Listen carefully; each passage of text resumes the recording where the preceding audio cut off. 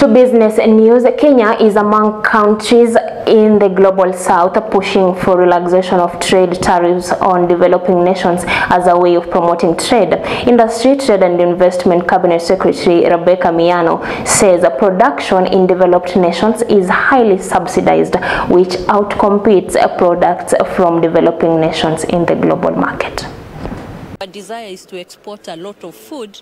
We are watching keenly what restrictions may be there in terms of export, so that we ensure when we have produced enough, we are able to export.